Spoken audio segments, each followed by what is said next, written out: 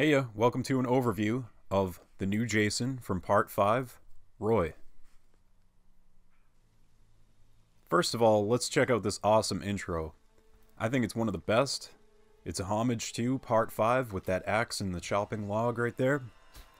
I think they did such a great job, and it actually looks like the frame rate is even quicker for some reason. Anyone else notice this, or is it just me? Almost looks like it's played on PC. Here you can see he starts in the cabin with 6 throwing knives already, and then make that 8 throwing knives with the 2 that you can find stuck in the cabin. I think that's a nice addition for this Jason. It's nothing too overpowered, and it's something that a human Jason would use. Here you can see I lay down a trap. He comes with 5 traps. That's nothing too overpowered in my opinion, or too underpowered. He takes 3 hits to an unlocked door to break it down, and 6 hits to a locked door to break it down. Here you can see the kills.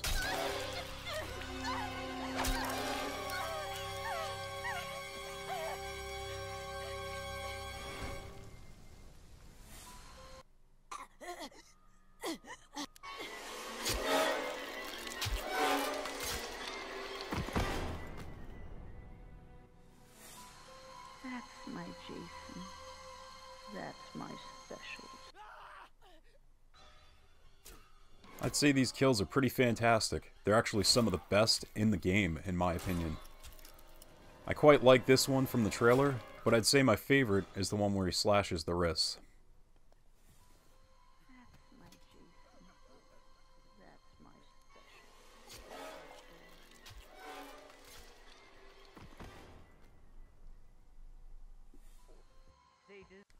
Here you can take a look at the Pinehurst map. You can see that it's all these different segments of land split up by water that runs through the middle. It's kind of like an inverted version of the Jarvis map, but I actually like it better than the Jarvis map. I'll get into that in another video if you want. Here's just another kill against Chad, because Chad's a dick. Take that, Chad. Yeah. Now let's talk about his ability to move around the map. The morph, shift, and water speed are all average across the board, and I'm okay with that. This is a human being after all.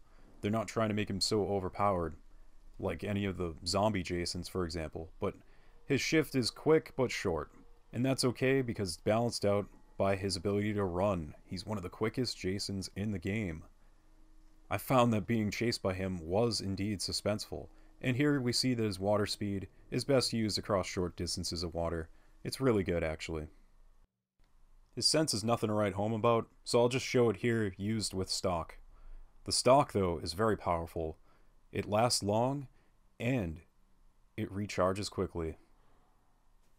I think it was used really great on this map in matches that I was playing earlier.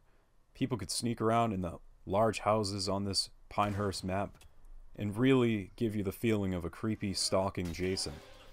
I quite like it, and I really love this Jason.